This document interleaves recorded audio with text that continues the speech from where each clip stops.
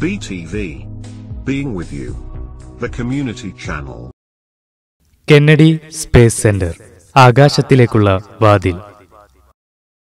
ആകാശത്തിനു മീതെ സ്വപ്നങ്ങൾ നിറഞ്ഞ മനസ്സുമായാണ് ഞാൻ ഫ്ലോറിഡയിലെ മെറിറ്റ് ദ്വീപിലേക്ക് കാലുകുത്തിയത്.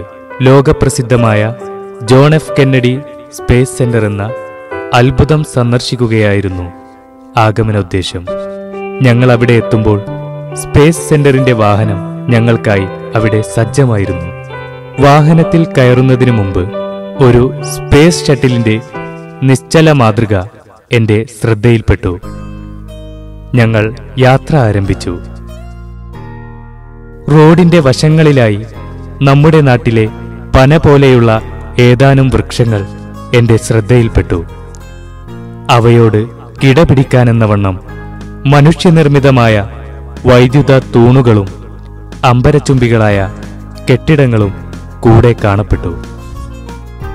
ഞങ്ങളുടെ വാഹനം അറ്റ്ലാന്റിസ് എന്നെഴുതിയ ഒരു വലിയ കെട്ടിടത്തിനു സമീപത്തുകൂടി മുന്നോട്ടു നീങ്ങി. അപ്പോൾ കെന്നഡി സ്പേസ് സെന്റർ സന്ദർശകർക്കുള്ള സമുച്ചയം എന്നെഴുതിയ കൂറ്റൻ ബോർഡ് കാണാമായിരുന്നു.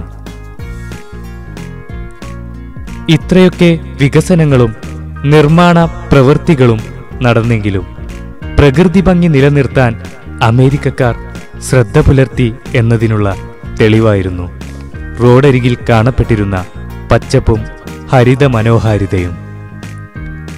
നേരത്തെ കണ്ട ആ വൃക്ഷങ്ങളുടെ ഒരു കൂട്ടത്തെ വീണ്ടും ഞങ്ങൾ കണ്ടുമുട്ടി. നമ്മുടെ കേരളത്തിന്റെ ഉൾഗ്രാമങ്ങളിൽ ഒരു അന്താരാഷ്ട്ര സ്പേസ് സെന്റർ നിർമ്മിച്ചാലുള്ള പ്രതീതിയാണിവിടെ. ചുറ്റും പച്ചപ്പും പിന്നെ അതിനോട് ചേർന്ന് കെട്ടിടങ്ങളും. വാഹനം വീണ്ടും മുന്നോട്ടു നീങ്ങി. ദൂരെ നാസ എന്ന് രേഖപ്പെടുത്തിയ പടുകൂറ്റൻ കെട്ടിടം കാണപ്പെട്ടു. ഔദ്യോഗിക കെട്ടിടത്തിനടുത്തുകൂടി കടന്നു പോകുമ്പോൾ national aeronautics and space administration എന്ന നാസയുടെയും ജോൺ എഫ് കെന്നഡി സ്പേസ് സെന്ററിന്റെയും സുവർണ ലിപികളിൽ എഴുതിയ ചരിത്രം ഞാൻ ഓർത്തുപോയി.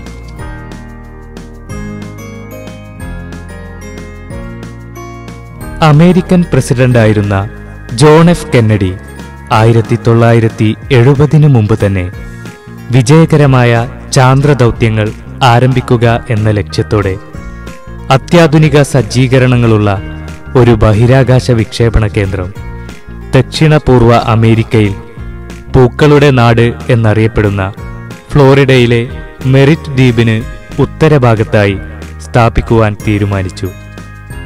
പ്രകൃതി കനിഞ്ഞരുളിയ ഹരിത മനോഹാരിതയ്ക്കു നടുവിൽ അങ്ങനെ 1962 ജൂലൈ 1 കെന്നഡി സ്പേസ് സെന്റർ നാസയുടെ പ്രഥമ ലോഞ്ചിംഗ് കേന്ദ്രമായി നിലവിൽ വന്നു. ഈ ബഹിരാകാശ കേന്ദ്രത്തിന്റെ നിർമ്മാണത്തിന് ശേഷമാണ് സ്കൈലാബ്, സ്പേസ് ഷട്ടിൽ തുടങ്ങിയ പദ്ധതികൾ വിജയകരമായി ലക്ഷ്യത്തിലെത്തിക്കാൻ നാസക്ക് സാധിച്ചത്.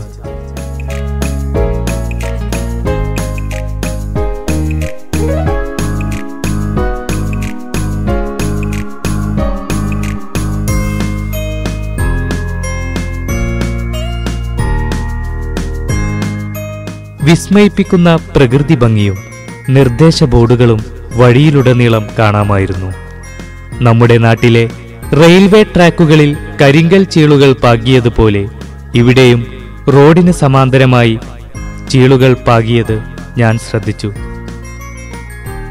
പിന്നീടാണ് അത് പാതയുടെ നവീകരണ പ്രവർത്തനത്തിനായി സംവിധാനിച്ചതാണെന്ന് മനസ്സിലാക്കിയത്. ഈ സ്പേസ് സെന്ററിന്റെ തൊട്ടടുത്ത് തന്നെയാണ് ഫ്ലോറിഡയിലെ പ്രസിദ്ധമായ വന്യജീവി സങ്കേതമെന്നത് ഞാൻ ഓർത്തു.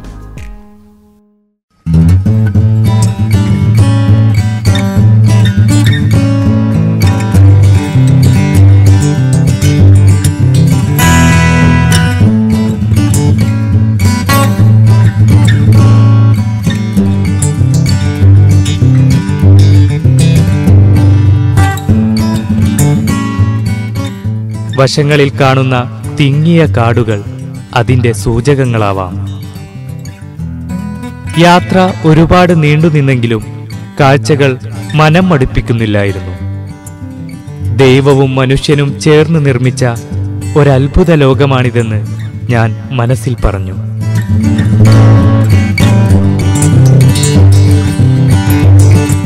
വാഹനത്തിന്റെ ഇടതുവശത്തായി ഭൂമിയിലേക്ക് ഇറങ്ങി നിൽക്കുന്ന വെള്ളിമേഘങ്ങൾക്ക് ആകാശയാത്രയുടെ ഒരുപാട് കഥകൾ പറയാനുണ്ടെന്ന് എനിക്ക് തോന്നി.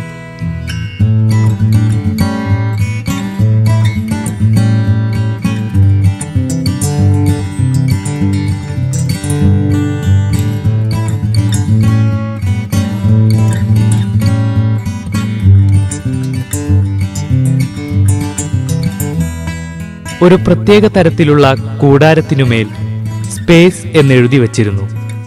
അതിനരികിൽ ഒരു കൊച്ചു തടാകവും. കൂറ്റൻ യന്ത്രസാമഗ്രികൾ കടന്നു പോകുമ്പോൾ ഞാൻ മിഴിച്ചു നിന്നുപോയി. മനുഷ്യനെന്ന ദൈവത്തിന്റെ അത്ഭുത സൃഷ്ടി തീർത്ത അത്ഭുത ലോകം.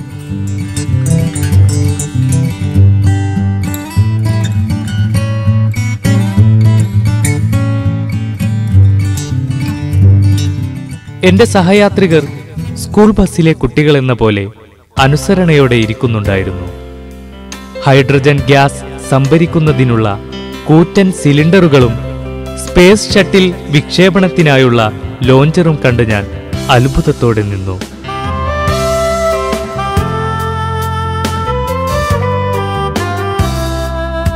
പൂക്കളുടെ നാടായ ഫ്ലോറിഡ ഇപ്പോൾ സ്വപ്നങ്ങളുടെ നാടുകൂടിയാണ്. ആകാശലോകമെന്ന മനുഷ്യന്റെ അടങ്ങാത്ത സ്വപ്നത്തിലേക്കുള്ള പ്രധാന വാതിലാണ് കെന്നഡി സ്പേസ് സെന്റർ. എന്നാൽ ഇപ്പോൾ യന്ത്രങ്ങളുടെ തൊട്ടടുത്തെത്തിയപ്പോൾ വീണ്ടും കെന്നഡി സ്പേസ് സെന്ററിന്റെ കഴിഞ്ഞ കാലത്തിലേക്ക് എന്റെ ചിന്തകൾ മടങ്ങിപ്പോയി.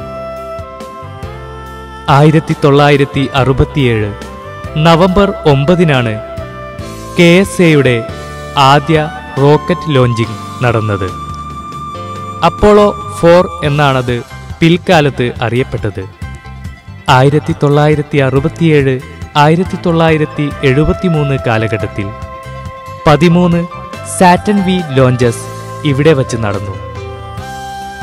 1973 മെയ് 14-നാണ് അവസാനത്തെ സാറ്റൻ വി ലോഞ്ചിങ്ങിലൂടെ USA സ്കൈലാബ് എന്ന സ്പേസ് സ്റ്റേഷൻ ബഹിരാകാശത്തെത്തിച്ചത്.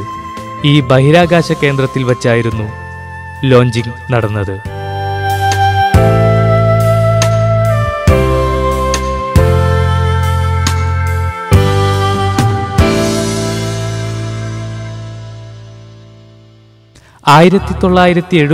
ൽ സോവിയറ്റ് യൂണിയൻ സെല്യൂട്ട് 1 എന്ന പേരിൽ ഒരു സ്പേസ് സ്റ്റേഷൻ ബഹിരാകാശത്തിലെത്തിച്ചിരുന്നു.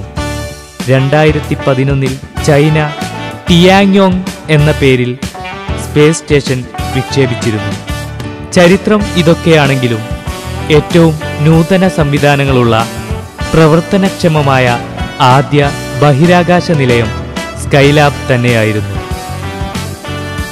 1984 ഫെബ്രുവരി 3-ന് ചാലഞ്ചർ എന്ന സ്പേസ് ഷട്ടിൽ 5 പേരുമായി കുതിച്ചുയർന്നതോടെ കെന്നഡി സ്പേസ് സെന്ററിന് ഒരു പുതിയ ചരിത്രം തുടങ്ങുകയായി. വിജയകരമായ ആ ഉദ്യമത്തിനു ശേഷം അതേ വർഷം ഒക്ടോബറിലും ചാലഞ്ചർ വിജയകരമായി ബഹിരാകാശത്തേക്ക് പോയി വന്നു. നവംബറിൽ ഡിസ്കവറി എന്ന സ്പേസ് ഷട്ടിൽ വിജയകരമായി ബഹിരാകാശം സന്ദർശിച്ച് തിരിച്ചെത്തി. എന്നാൽ ലോകത്തെ മൊത്തം കണ്ണീരിലാഴ്ത്തി 1986 ജനുവരി 28-ൽ ചാലഞ്ചർ എന്ന സ്പേസ് ഷട്ടിൽ അതിലെ 7 യാത്രക്കാരോടൊപ്പം കത്തിയെരിഞ്ഞു.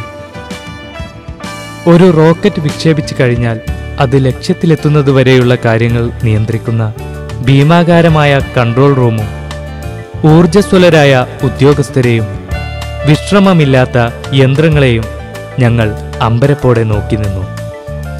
നാസയുടെ സന്ദർശക സമുച്ചയത്തിൽ പ്രത്യേകം സജ്ജമാക്കിയ വലിയ സ്ക്രീനിൽ KSCയും നാസയും സംയുക്തമായി ചെയ്ത വിക്ഷേപണങ്ങൾ ഞങ്ങൾ ദർശിച്ചു.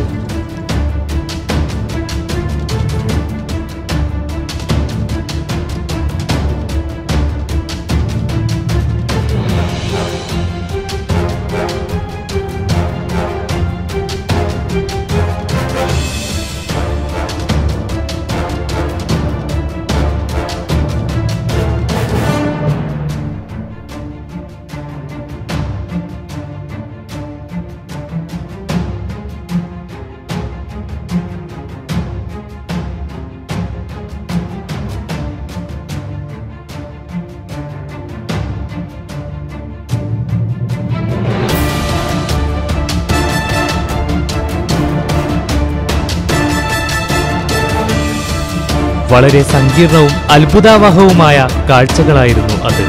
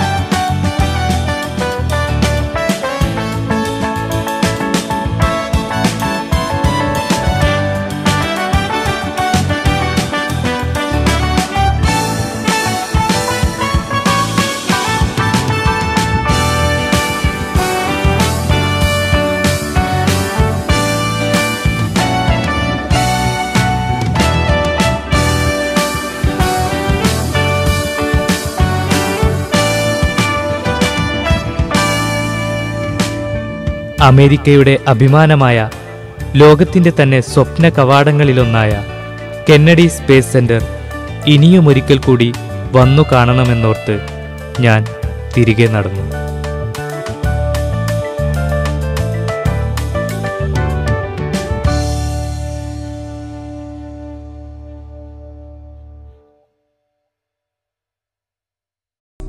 For more, subscribe our YouTube channel.